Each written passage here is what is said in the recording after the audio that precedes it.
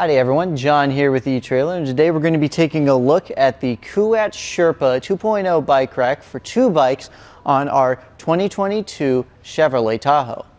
Now this is a great bike rack if you and a friend want to go out on the trail. It's going to be more for your smaller bikes and your lighter bikes overall. It's got a 40-pound weight capacity, so you won't be able to use your heavier e-bikes, your fat tire bikes with this, which can be a bit of a disappointment, but if you're wanting that, you can always check out the Kuat NV. It's going to have a higher weight capacity.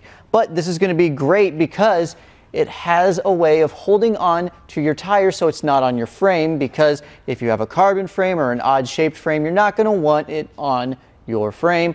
It's just going to hold on to the tires, both the front and back. So with that, it also looks very sleek. It's going to come in gray, which that's what this one is. You got this burnt orange on the side, which I really like. It's also going to come in black and pearl. But let's take a closer look at some of the other features that this has. Now, one of the most important features, in my opinion, is going to be the tilt-away, because whenever I have all of my stuff in the back of my Tahoe, I'm going to want to be able to get to it. And obviously, with our bike where it is at the moment, we can't really do that. But I'm just going to open the back here. You're going to have to pull it a little bit so it's out of the way. It comes very close, but we have longer handlebars, so that's something to keep in mind.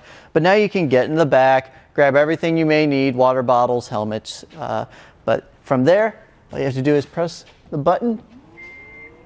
And compared to some other ones that I've noticed, it's definitely on the lighter side with lifting up. The NV is a little bit heavier, and then along with some other brands. But this is something that no matter what the weight of the bikes is, I never have a problem lifting it up into place. Now, we're going to take a closer look at how the bike is held in place. Obviously, we got these straps here. This strap is going to be able to handle 3-inch wheel width, and it's going to take a second to pop off. If you have it on there very tight, that's the one good thing about Kuat. Their stuff holds on tight to your bike, and it's going to actually move to place depending on how long your bike is. So if you have a wheelbase of 47 inches, it's going to be able to handle that. Anything above it, I wouldn't even try. But from here, all we're going to do is bring up this hook, push it down. I love the hooks on the Kuat. They're very easy to use. And then you're going to pick up your bike, take it off, and you're ready to go. So now that we have our bike off, let's get this all back in place. We're going to move our cradle over here, put our strap back, and luckily whenever you have it like this, all you want to do is put your hook right behind wheel well. It stays there, nice and out of the way. Along with this cradle, it brings it down, so you're going to have a nice compact look to it. Now let's actually take a look at some measurements. Okay, one of the most important measurements is going to be your length from the back of your Tahoe to the back of your bike rack. You're going to want to know this whenever you're backing up into, say, whenever you finally get to the trail, whenever you're parking, anything like that. It's going to be 32 inches, so that's a good amount of length. We also want to get how much ground clearance do you have. Luckily, you don't have to worry about this too much with the Tahoe, but it's something to know either way.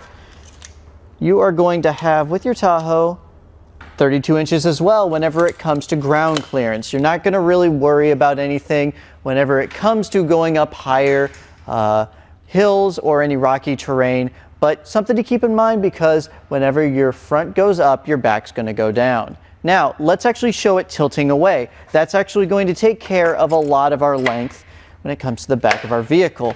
With it tilted up, because we use this handle, like I said before, you're going to bring down to about 15 inches, which is going to be a lot better whenever you're trying to get a parking spot. Along with that, let's see how close it actually comes to our vehicle. It's going to be about 4.5 inches, so that doesn't come any closer. With the anti-rattle mechanism, it's not going to move any closer, and they don't have to worry about your Tahoe having any scratches on the side with having this on there. Now, one more measurement I want to give you is the ground clearance in this position. It's not going to be too bad. About 22 3/4 inches, so that's going to be still really good. Like I said, your Tahoe isn't something you're going to have to worry about bottoming out, but it's something to keep in mind. Now, as you can see, for the back of our Tahoe, we have a massive back windshield, so you're not going to have to worry about that. It's much higher up. Both of your lights are going to be out of the way.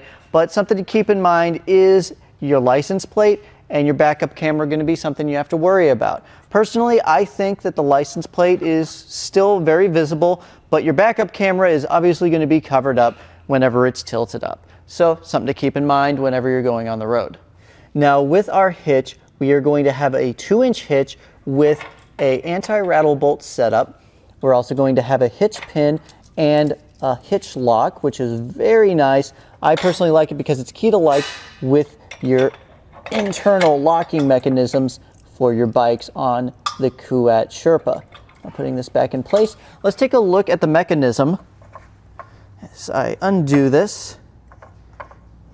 The handle is one of the best things in my opinion because it's so easy to use.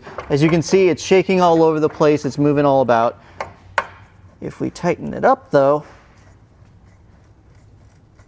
it does take a second, but much faster than almost any other way you can have an anti-rattle system.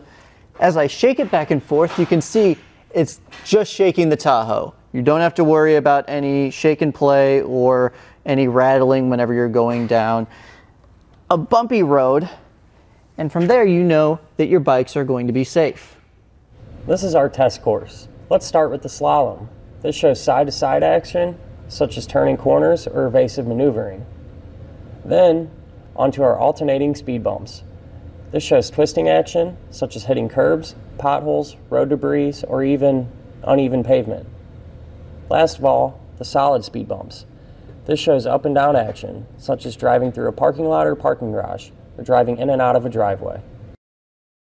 Now my final thoughts on the Kuat Sherpa is that if you're wanting to take your road bikes and maybe some of your lighter mountain bikes, this is going to be a great choice for you. But if you have heavier bikes, e-bikes, or fat tire bikes, I'd maybe check out its bigger brother, the Kuat NV. That's going to have a higher weight capacity and you'll be able to work around some of those other problems. But if you're looking for something that's sleek, it's going to protect your bikes whenever you go out on the road, the Kuat Sherpa is a great choice. And that was a look at the Kuat Sherpa 2.0 2-bike rack on our 2022 Chevrolet Tahoe. My name's John. Thanks for watching.